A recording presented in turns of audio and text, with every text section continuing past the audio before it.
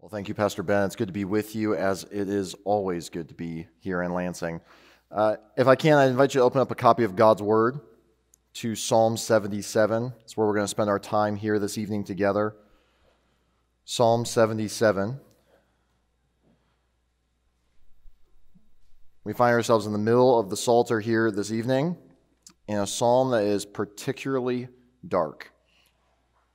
And if you are like me, as you've gone through struggles in the Christian life, you have come to find that the darker psalms in the Psalter are some of the sweetest psalms we have. And so now we turn our attention to Psalm 77 together. This is God's Word.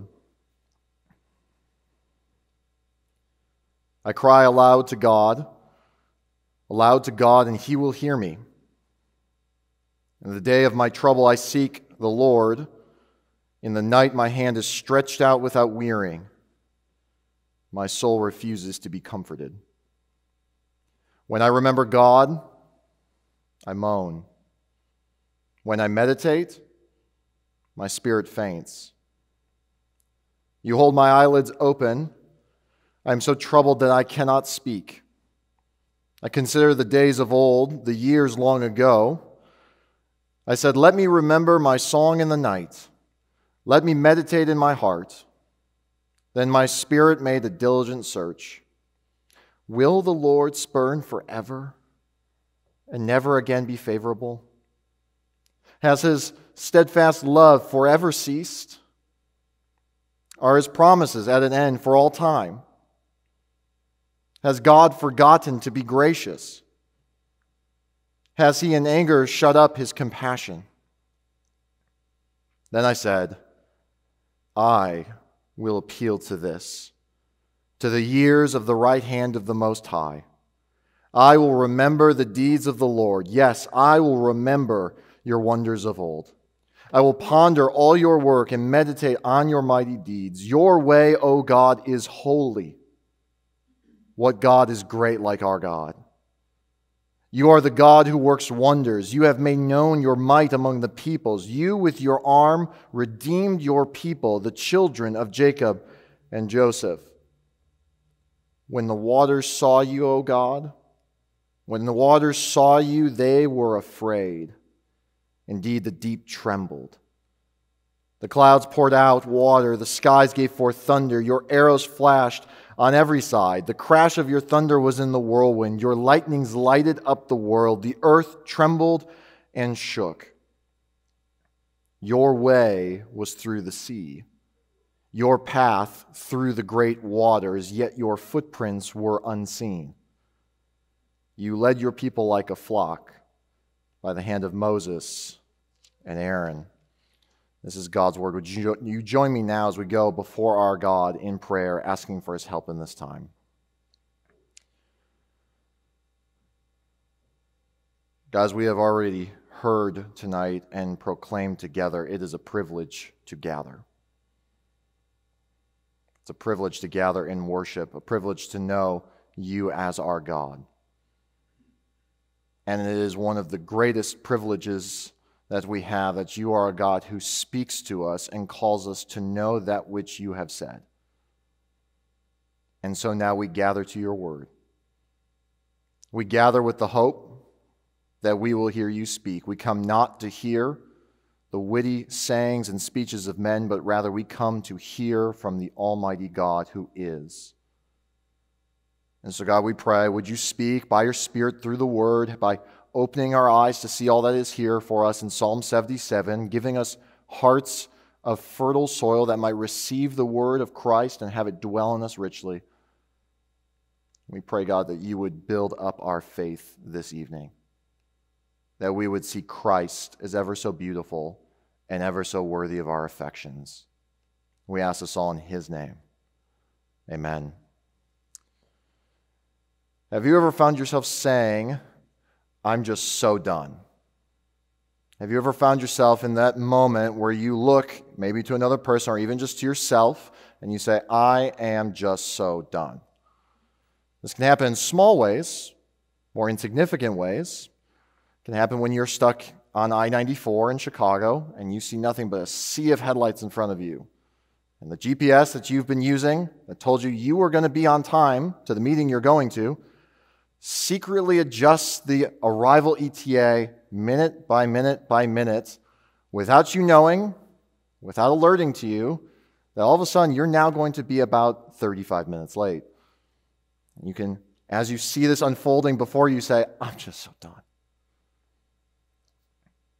Perhaps you've put together any kind of piece of furniture from IKEA, and you have realized as you're putting the furniture together that the piece, which looks exactly the same frontwards and backwards, and the instructions did not specify needed to go one way instead of the other, was put in the exact opposite way. And though it didn't stop you from continuing on building the piece of furniture until the very last step, you now realize you have to take apart the entire thing only to reassemble the piece of furniture. And in that moment, which many of us have experienced, we can just say, I'm so done.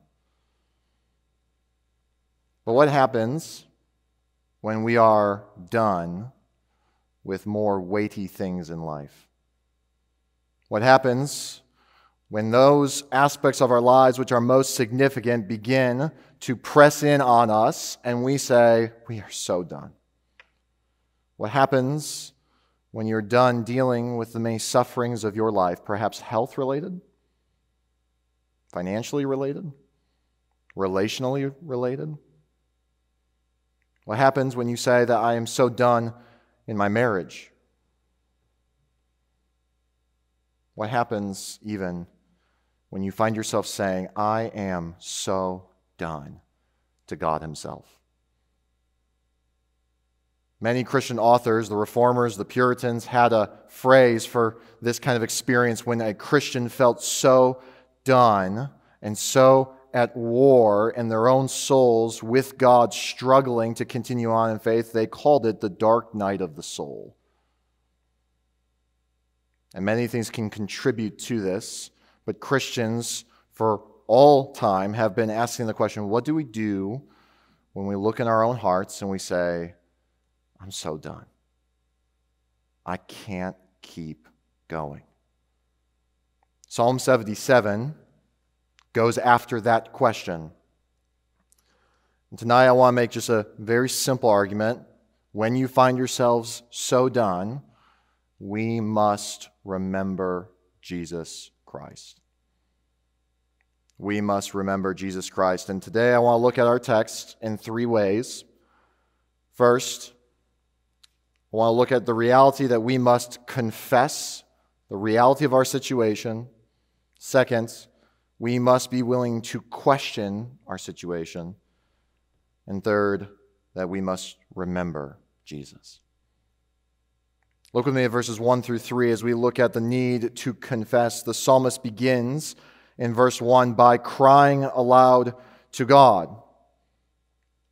Now notice just this, brothers and sisters, the psalmist is praying, and praying is always half the battle. I've often met with many Christians who have been so distraught over their faith, wondering if they do or do not believe in God or if they have the strength to carry on, only to find that their prayer life has never been stronger than in this particular season.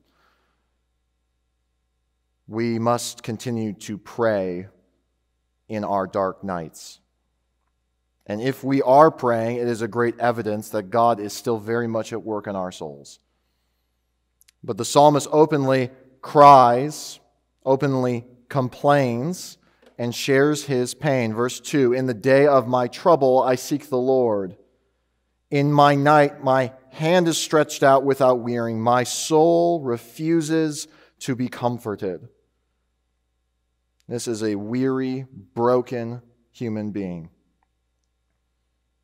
And there's nothing in this world that can distract from the pain that they are feeling inside their chest. Their soul refuses to be comforted. But look at verse 3 and look at the sheer honesty of the words that are shared here.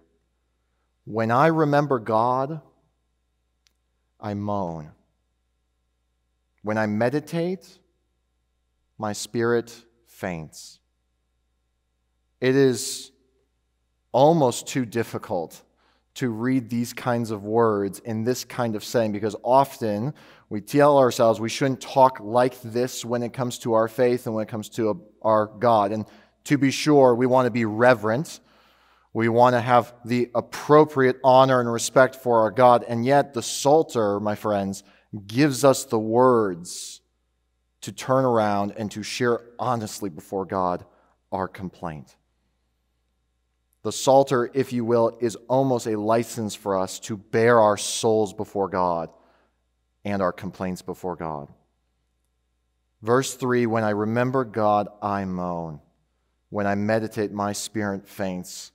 This person is not helped in this moment by getting the little text message from a friend of a nice Bible verse, of trying to go through their daily reading plan. Everything that is associated with God is making them moan. Their spirit is fainting when they are attempting to meditate. Why? Because everything about whatever it is they're going through is only being accentuated by the fact that God is not answering. And so every single time the psalmist thinks of God, it's just further reminding them that they are in trouble and they have not found an answer. But friends, I want to make just this point, that the first step to finding healing in our hearts, the first step for finding an answer to the dark night of our soul, is to admit to God that we are broken. To admit to God that our hearts are broken, that our hearts are frail and shattered, that our spirit is weary and we cannot find rest. We must be quick, brothers and sisters, to confess not only before God but to one another when we are not doing good. Yeah, I find it quite concerning in the context of the local church, including my own local church. I hear us talk very similarly as we hear outside of the church in the world. Oftentimes we will hear people ask each other, how are you doing? And almost every single response I always hear is, I'm doing good. I'm doing good. Well, maybe life's been busy, but I'm doing good. All the while, all of us are dealing with incredible stress, anxiety. Many of us are struggling with depression. We're struggling with financial hardship, relational turmoil. And some of us are just barely hanging on to our faith. And so this time we need to be reminded, as the famous quote says, that the church is not meant to be a museum to display perfect saints, but rather it is a hospital for broken sinners to find healing and find grace. I love how one pastor put it. He said, when we cut ourselves off from the church, that is, when we don't share honestly and confess the struggles we are facing in our faith, we sever ourselves from the God-ordained means of our sanctification and our growth. We must confess, we must be honest, and we must be vulnerable with one another because we are brothers and sisters. And may I just encourage us to take courage, because this is not something that happens only to weak Christians or Christians with bad faith, but rather this happens to all kinds of Christians. And Charles Spurgeon, called the Prince of Preachers, battled depression often, spent many nights of his life in the dark night of the soul, and he is the one quoted for saying, "The best of men have met the depths of this abyss." When we find ourselves saying, I'm just so done in life, we need to recognize that many great saints have gone before us. And many of their words are recorded right here in this Psalter. But we must not simply confess this is how we are doing. The psalmist actually lays out for us in this psalm a pathway by which we might follow to find encouragement in the dark night of the soul. Verses 4 through 9, I want to show us how we must question the circumstances we face, question the troubles in which our heart finds. Look with me at verses 4 through 9. After confessing that he is not all right, he says, "You, speaking to God, hold my eyelids open. I am so troubled that I cannot speak. I considered the days of old, the years long ago, and I said, let me remember my song in the night. Let me meditate in my heart. Then my spirit made a diligent search. Notice the psalmist isn't pulling punches with how he's doing. Saying, God, you're not letting me sleep. I'm so troubled, I can't even speak. But he doesn't stay there. He openly confesses it, but he moves on by saying, I will consider the days of old, the years long ago. And he says, my spirit made a diligent search. Now look what he does in verses 7 through 9. He questions his feelings. Verse 7, will the Lord spurn forever and never again be favorable? Has his steadfast love forever ceased? Are his promises at an end for all time? Has God forgotten to be gracious? Has he in anger shut up his compassion? The psalmist asks these questions, and he does so to expose the irrationality of how he is feeling. He is feeling, I am cut off. God's not letting me sleep. I can't even think about him without moaning. And he says, hold on. I need to speak back to myself. And did you notice how extreme the questions are? The time lengths he uses are indefinite. Look with me again. Verse 7. Will the Lord spurn forever and never again be favorable? Has his steadfast love forever ceased and his promises at an end for all time? These are extreme questions that are intended to poke big holes in the way the psalmist's argument and how his feeling is being developed over this time. He's saying, is God forever not going to be gracious? Well, of course we know the answer to that. Has God shut up his compassion and anger? Well, we know that our God is gracious, extending steadfast love, slow to anger, and always giving beautiful mercy towards those who require and ask of it. Will the Lord spurn forever, never again be favorable? These questions are meant to expose just how irrational the thoughts and the argument the psalmist is holding on to are. And brothers and sisters, if we think about this ourselves, we must recognize that all too often when we go through the dark night of our souls, when we go through the hard moments in faith, we allow ourselves to speak to ourselves far more than we should. We often view the struggles of faith as if we are passive and whatever's coming after us gets to have its way, when in reality, what we see in the Scriptures, including this particular psalm, is Christians are called to speak against all the things that might come against them that are not true.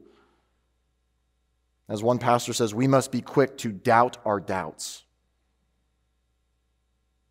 I love Martin Lloyd-Jones, a spiritual hero of mine, wrote in his classic book, Spiritual Depression, Its Causes and Cures, he says, when you wake up in the morning, oftentimes all these voices rush into your head. They begin to critique and they begin to tell you of a dark situation or the true condition of your soul before God, and they paint a bleak picture. But Martin Lloyd-Jones says, where are those voices coming from? Where in our minds are the voices coming that so often preach to us a message that is not hope-filled, not grace-centered, not something that we can rejoice in, but rather something that beats us down and seeks to accuse us and to hinder our faith? In those moments, we must recognize we are allowing ourselves to speak to us in a way that's unchecked and unchallenged. And Pastor Paul Tripp says this so helpfully. He says, no one preaches more to you than you. No one preaches more to you than you. So, if that's the case, we need to make sure what we are preaching to ourselves is of good substance. When you find yourselves, church, facing the pressures of this life, when you find yourself saying, I am just so done because there's too much on my plate, there's too much coming after me, in those moments, we need to be able to take a step back in perspective and say, who's talking right now? And if we find that the message that's coming after us comes not from God himself, comes not from the Word, comes not from a true source of revelation, but rather comes from ourselves. We must very quickly admit, brothers and sisters, we are not divine, and we are not sources of objective truth. We err, and our messages are most often flawed. The way we preach to ourselves will be no different. We need to be quick to challenge ourselves and to ask questions of our situation. In verses 10 through 20, the rest of the psalm, the psalmist does something quite amazing. The author wants to now turn his attention back towards something objective, historical, and true. Look with me in verse 10. After he's asked this rung of questions, verse 10, he says, "Then I said, I will appeal to this, to the years of the right hand of the Most High. I will remember the deeds of the Lord. Yes, I will remember your wonders of old. I will ponder all your work and meditate on your mighty deeds. Your way, O God, is holy. What God is great like our God?" It's amazing that just 10 verses earlier, he was saying, when I remember God, I moan. And here in verse 13, he's saying, what God is great like our God? He hasn't left the dark night, but he's making steps towards where truth and hope are found. And here he continues, verse 14, "You are the God who works wonders. You have made known your might among the peoples. You with your arm redeemed your people, the children of Jacob and Joseph." He turns his attention back to historical and biblical true events that demonstrate the power and the mercy and the love and the tenderness of God. In particular, he's highlighting the Exodus. Now, for many of us, we know the Exodus just as another Bible story. We think of Moses leading the people out, and they walk through with the Red Sea parted on either side, and it's a great kid's story. And we share it, and we know it. But in the Old Covenant, the Exodus was a huge piece of their life. It was constantly referred back to, constantly thought of. It was constantly shared amongst believers in the Old Covenant to say, if God can orchestrate that, he can orchestrate this. If God could be faithful in the Exodus when we were enslaved to Egypt and he did that incredible, powerful act of deliverance, he can do the same thing here. You see in verse 16, it says, "When the waters saw you, O God," speaking now of the Red Sea, "when the waters saw you, they were afraid. Indeed, the deep trembled. The clouds poured out water. The skies gave forth thunder. Your arrows flashed on every side. The crash of your thunder was in the whirlwinds. Your lightnings lighted up the world. The earth trembled and shook." Here, verse 19, "Your way was through the sea, your path through the great waters, yet your footprints were unseen."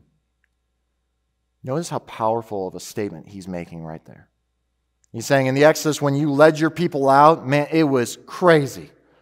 Everything was thundering. The lightnings were filling up the world. The deep trembled. You parted the sea and you led them through it. And yet your footprints, verse 19, were unseen. What is he saying? The people in the Exodus could not see God in that moment. They could not see God leading them through the Red Sea towards a brighter future and a hope. And yet, by faith, they followed after Moses and Aaron. And as we see in the end of our psalm, God led his people like a flock by the hand of Moses and Aaron. The psalmist is being very clear to us, church. He's saying, God did it then, and they couldn't see it at all. He can do it right now, too. He takes his eyes back to something objective, historical, and true. And this is important for a couple of reasons. First, because many of us, when we think of remembering, trying to encourage ourselves in our faith, will often go to things that we've seen in our own life. And that's not bad, it's good. We ought to recount the ways in which God has been faithful to us in our life. And yet, as so many Christians who have gone through this dark night know, in the dark night of the soul, those evidences of grace and faith in your own life seem to become very small when your heart is under siege. They seem to become very small and insignificant. In fact, you find very good and powerful ways to explain them away for whatever reason. But the author of the psalm does not go to his own experience. He goes to the Word of God. And that is what we also must do likewise. We can surely recount our own evidences of grace, but we can also then go to the Word and we can say, if God could do it, then He can do it now. If God was faithful to them, He can be faithful to me. And these pages do not change. There is no update given year after year to change this book. The stories never change. The testament to our God never fails. Our God's character never changes. And not only that, brothers and sisters, we have something far greater, historically objective and true than the Exodus itself. When we remember God's faithfulness in the darkest night of the soul, when we try to say God can work great good out of great evil, we don't take our eyes back to the Exodus, although we can, because the Exodus is a great testimony to that. We take our eyes back to the cross. And at the cross, we see how God took something so dark, so unbelievably evil, and worked something incredibly glorious out of it. That God, in the darkest night of human history, was not absent, was not aloof to the sufferings of the world, but rather was very present in it and was ordaining each step of the way that His purposes might be accomplished. The cross serves for us as an anchor historically that we can always be tethered to say, is God patient with me? Well, Jesus knew my sin before He died on that cross. Is God forgiving? He sent His Son. How much more shall He not give us all things? Romans chapter 8. Is God loving? Why is it that Jesus went to the cross in the first place? Brothers and sisters, we turn our eyes to the cross, and at the cross we get the answer to the dark night of the soul, but also the anchor in which we must hold on to when our hearts are so spiritually faint and weak. When we, like the psalmist, say, I can't even think about God, it hurts too much, we must at that point question ourselves and drive ourselves back to the cross and hold on for dear life until, by God's good grace and purposes, the darkness begins to lift and we find in ourselves the joy of our salvation that we once experienced so beautifully all those years ago or moments ago. Brothers and sisters, we turn our eyes to the cross. And so wherever you are tonight, however your soul is doing, if you find yourself saying, I just feel so done, or perhaps many of you are one step away from being done. In a year marked by a pandemic, riots, political unrest, and division, it's easy for many of us to look out at the outside world and begin to have our hearts faint. It's in those very moments we need to recognize God is still the same, and the cross is still there for us to hold on to. Let's pray. God, we thank You that You sent Christ to die for us. We thank You that in our darkest night we can remember that because Jesus suffered the darkest night of all, we do not have to fear. That though our hearts may preach to us a bleak picture and message, it is a false one. And it is one that has no bearing in truth. It is one refuted by Your word and by Your testimonies year after year, century after century, of Your faithfulness, Your goodness, and Your patience. And so God, we pray, would You help us to remember the cross, to remember Jesus Christ each and every day as we find ourselves struggling. Would You help us to cling to Him so tightly, and may our hearts be emboldened in faith by doing so. We ask this in His name. Amen.